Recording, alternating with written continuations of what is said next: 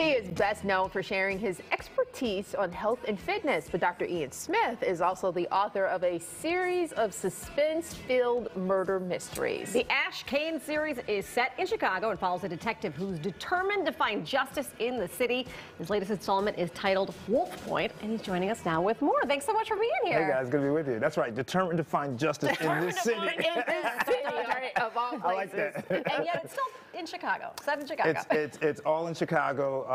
It's an ode to Chicago. Chicago's not just a great backdrop, but it's also a character in the book. So when you read the book, particularly Chicagoans, you'll recognize the streets go all in the right direction. Okay. And it's like a food map for our city. All the restaurants that I like to go to are in there. So it's a lot of fun. People who've read it from Chicago just love that, it's the city. Like, this is my place, right? We go north, we go west, we go south side, we go everywhere. Okay, all right. So this is the second one? Yes. This is the second in your series. Yep.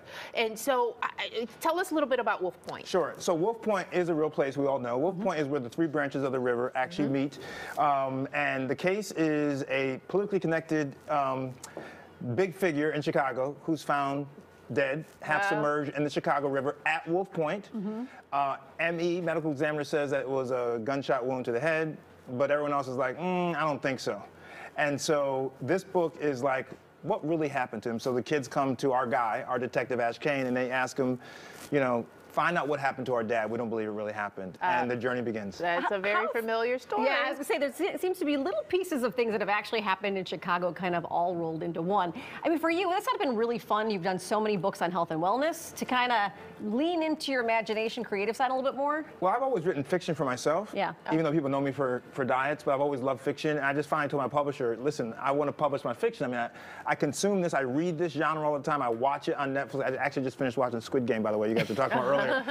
But I read it, I watch it, and so it's a lot of fun. And also, it allows me to exercise my creative muscle versus, the diet books where it's kind of me telling you how to drop the pounds and stuff. But this is a lot of fun, and I can just go a lot of different places with it. Yeah, I like Ashe Cayne. How did you come up with that name? That is a great name. Yeah, I've always liked the name Ashe. By the way, I was on a board of American Council on Exercise, and the older guy's name was Ashe. I was like, ooh, that's a strong name. Yeah. And then you always want, like, sometimes in the beginning, like a one-syllable name, like Cayne. Something with a consonant. That's right. Hard. That's right. So yeah, that's our guy. He's fun. He's fearless. He's smart. He's self-deprecating. By the way, doesn't take life too seriously, and he can quote Biggie Smalls and quote Shakespeare. That's awesome. And I like so he's a cool guy. And this has now been optioned for a television show, correct? Yes, we just negotiated Amazing. a deal, become a TV show that we want to shoot here in Chicago. Oh, yeah. And so it's going to be a lot of fun, and we'll be all over the city shooting it, and people will go to Wolf Point and check it out. So you'll be serving as like an executive producer or I am the executive producer of it. That's So, yeah, how fun is that? And so you're already working on number 3. We were talking about that in the break. yeah, number 3 is done. Done, And it's ready. okay. You guys are going to like it because it's about Chicago media, and a lot of people you're going to recognize who are kind of blended in the characters. It's called The Overnights, as we in the business know means the sweeps period, the ratings period. So it's ready to go. It's ready to rock. Oh, wow. So look at that. You're ready to rock and roll. So are we done with health and wellness? Oh, no. April. Plant Power is coming out in April. Yeah, Plant Power is how do you go from eating mostly meat to mostly plant-based foods without necessarily becoming a vegan or vegetarian, but you want to increase your plant. See, now there you go. There you go. That's the one we me. know. Yeah, because all these one extremes to the other, it's just like, I can't do it. Yes. I can't do it. I can't sustain it. That's right. So I'll be back in April to talk about Plant Power. It's a lot of fun. It's a 4-week plan. And by the way, I did it myself, and I didn't really miss the meat. I thought I was going to miss the meat. I mean, I have it occasionally in fish and chicken, but I'm completely fine. We should talk about, so during the official lockdown, the pandemic quarantine, how many books did you write in that period of time? 2.5. 2.5 books. Well, listen, I said on my Instagram page from the very beginning, guys, don't worry about things you can't control.